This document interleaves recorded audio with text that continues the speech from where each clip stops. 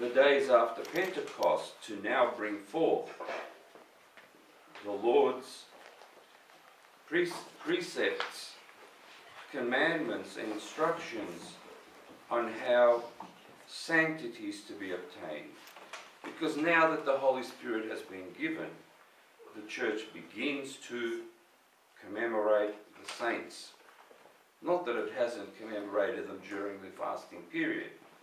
It has, but indeed now the emphasis is more and more on this. There are people in the whole world, not many, but in various locations, whose job it is to search out saints whose names have been lost or neglected, and to write these back into the church calendar so that they can be commemorated. For example, the St. Herman calendar that we use here, when it first began several decades ago, was a very thin little book. Today it has, I think, some 20,000 saints written in there. Not every one of the saints is in that book, because there's obviously millions of them, not just a few thousand. But over the centuries, these sort of documents about the saints have been either lost or even destroyed. And it is certainly a godly work to try and find these names, find these lives, and bring them forth for us, for all our edification.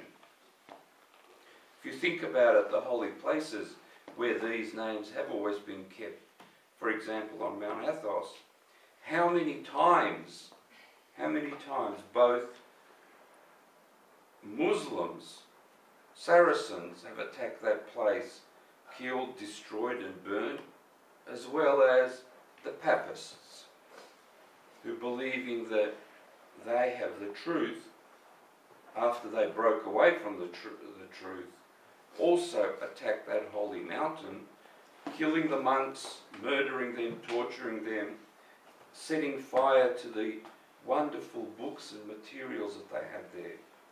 So it is certainly a big job to find these saints again.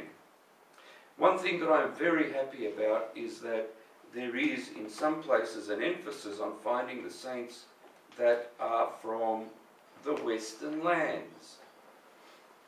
Like, for example, St. Patrick, whom we have here, who I was very pleased to find in an op shop. As you can see, St. Patrick, an Orthodox saint, when he came to the land of Ireland to spread orthodoxy, the first thing he did was banish all the snakes. And Ireland is now a country where there are no snakes. And by snakes it means not just those things that crawl on the earth, but the snakes that are the spirits of the evil one who try to entice men into the wrong areas. Even though the Papists commemorate St. Patrick, it's very funny, but he was an Orthodox saint, not a Papist saint. And there are many like that. As our Lord said, they gave up houses, brothers, sisters, father, mother, wife, children, lands for his name, and went and got eternal life.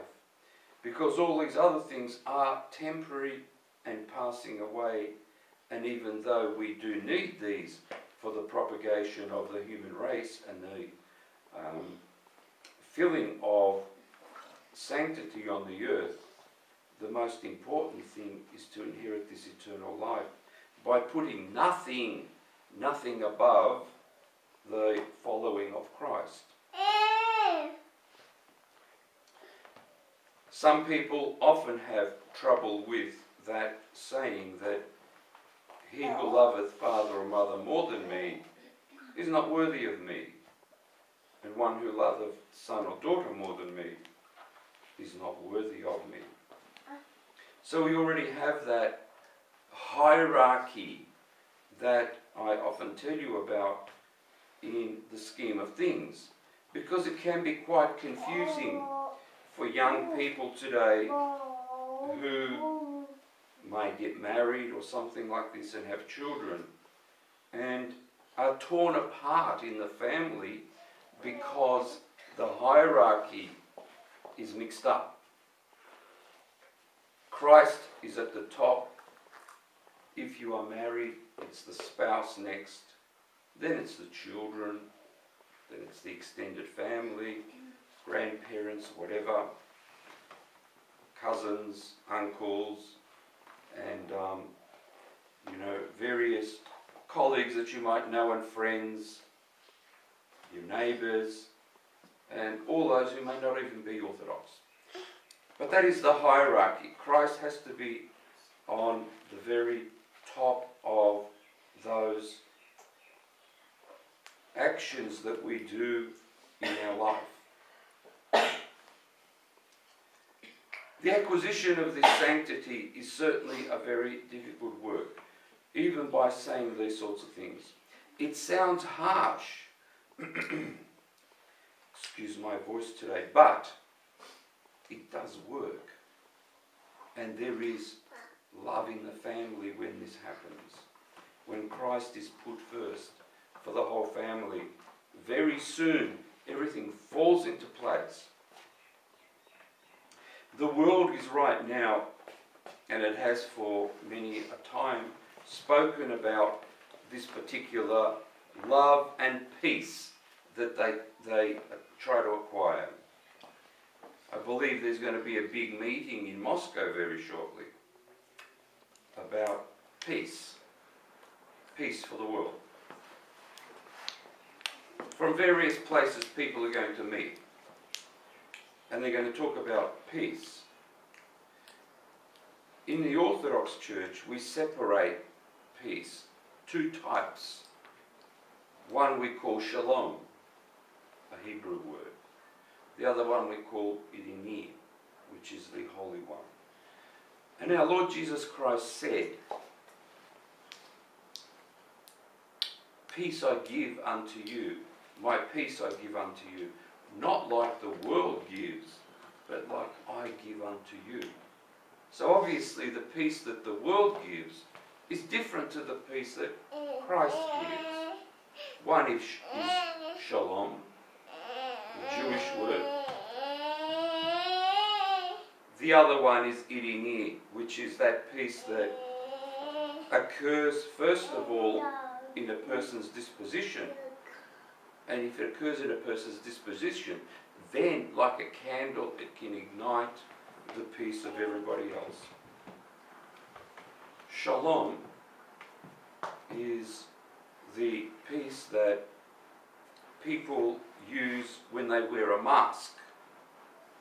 They say that, but inside they are full of hate. Hate for those to whom they have that communication. And that's why the wars continue, and all the terrors in the world continue, and the suffering continues. You will see that when they have this meeting in Moscow, just like they've had in many other countries before, what peace arose out of that? None. They all said, yes, yes, peace, peace, peace, peace, peace, peace, peace, peace, peace, peace, all over the place. And when they go away, there's a new war, there's a new explosion, there's a new suffering somewhere or other. And it's certainly not the peace that Christ brought to us. If it was the peace that Christ brought to us, then they would start it with prayer, and they would talk about how do we change our internal being so that we are not fake to everybody else, and so that the peace that we talk about is truly a peace where we are honest with everybody else and we begin to love everybody else and not have this fakeness. You know what I mean. You know what I mean. It's almost become well, it has become a laughing matter. All these meetings, which are a good excuse for politicians and others to get free travel around the world, to sit around with leaders, be photographed with them, and to promote themselves so that they can win the next election or whatever their reasons might be for that. But what peace do they bring back to us? None. None at all. And the way the world is structured today, because Christianity has been rejected, they can't have this peace anyway. It's impossible. Because that peace can only exist to those who have indeed been baptized and chrismated into the true church. By that, baptism and chrismation, the satanic forces that live in them and influence them are expelled and no longer keep them in subjection and direction, as long as they don't allow it. But the other ones that gather for these peace meetings, many of them worship elephants, and you see their processions, different sort of beasts of various kinds. Many worship special trees because they have these branches going out, and they burn incense before these trees and venerate them and kiss them. I saw a documentary where an Englishman happened to be amongst one of these tribes, and they had a fire inside their tent, and one of the logs of the fire happened to roll off. So this Englishman came back and he sort of kicked it back into the fire, and the whole community there was in uproar. They said, "What are you doing?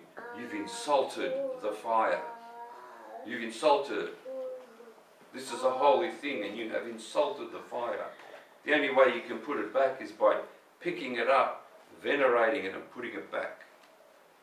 That's the level that we're on today in the world. All over the place. All over the place. Elephants with chrysanthemums, rats and mice, snakes, fires, trees. All these sorts of things are worshipped, even by rational scientists, even by that. They believe that out of the chemicals of the earth, life arises somehow. And when you ask them, what is the essence that gives life? What is it? Or it's the chemicals or something. You can mix those chemicals for millions of years and you will never get them to actually live. Because the essence of life exists. It exists from God. And that's the only way that you can obtain that.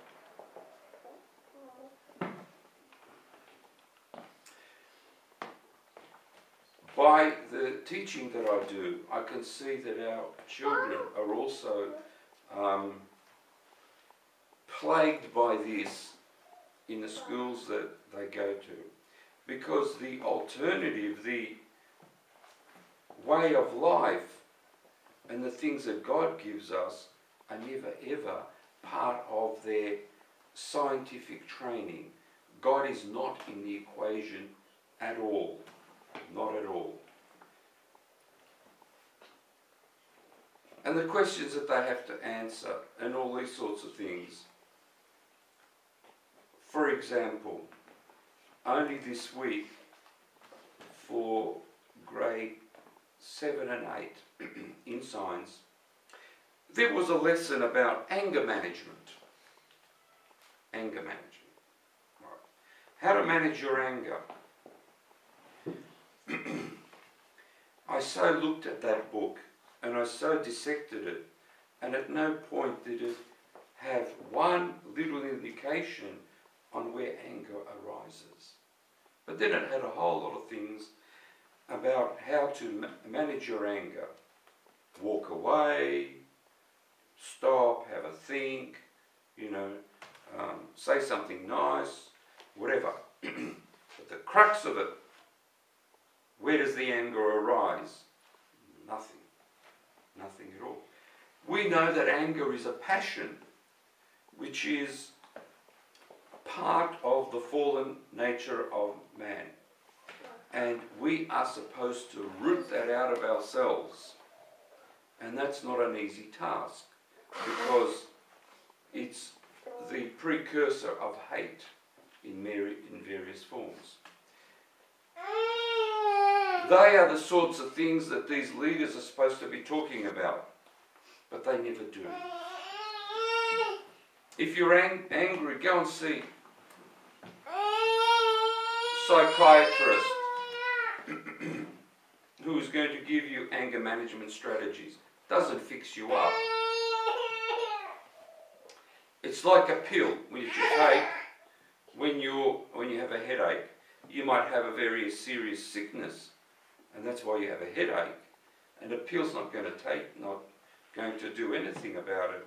But what you need is an operation, a painful one and a long one, to root that out. It's the same with spiritual life. To root out the passions that live in us, the Holy Fathers say, are a difficult, painful process. So don't kid yourself. That's why people like St. John Chrysostom and others are begging us to read the lives of the saints, read the lives about spiritual life, and pray, so that those sorts of things that live in us, that cause us all these wrong things, may be put to rest, and true peace, irene, can actually reign in us. This week we are commemorating Holy Archbishop John, who reposed. A saint who touched our little mission, and we have a little bit of his mantilla there in the icon. And indeed, he was one that taught people this spiritual life. There was a big community in San Francisco where he lived. And like all those sorts of communities, they like to raise money, balls, what do they call them, pirashki, and all those sorts of things. And on Saturday evening, they had a massive ball in the hall. Lots of dancing and drinking and eating and whatever, whilst Archbishop John was celebrating the matins and vespers for liturgy. When he finished, he went to this hall and everybody stopped. He didn't say a word. He just walked around and looked at them all and walked out. And the next day there was a massive queue, people for confession, that went right around the church and outside, because they got the point. They got the point on what it's all about, that you can't obtain holiness by that sort of life.